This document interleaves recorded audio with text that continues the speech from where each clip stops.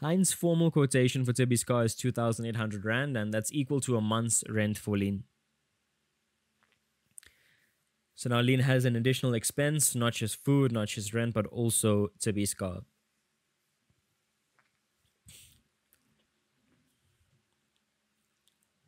Hein's labor is free. What a nice guy. We love Hein. So Lien decides to ask the others at the shopping center to help raise the money, and Roos cites a stomach ache as excuse for why she can't help Lien. And like Roos, everybody has some kind of excuse as to why he or she cannot contribute. Johnny doesn't even answer, but we later learn that Johnny does give quite a hefty sum of money, like 107 rands and 87 cents or something like that. And Lien knows that, yeah, she'll definitely have to foot the bill. We've got a home video of a golf tournament.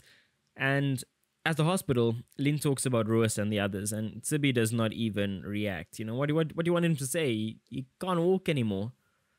He's just in a state, like, how will he ever get back to that life, you know, where he was somebody?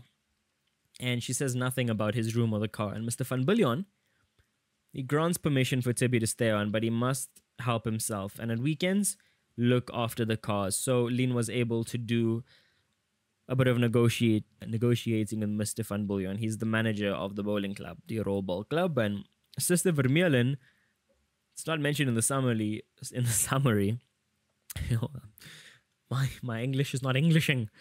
Lien calls Sister Vermeulen Paard, you know, because she looks a bit like a horse. Yeah, Lien is very brutal. And she explains to Lien that depression is normal in a case like Tibi's. Things will be better when he is in a new routine. And she also says that Tibi is a state patient. Okay, it's good. He's getting help. Free medical care. Lien plans the bus route to the clinic where her mum is, because she has to, you know, take a bus. She doesn't have a car.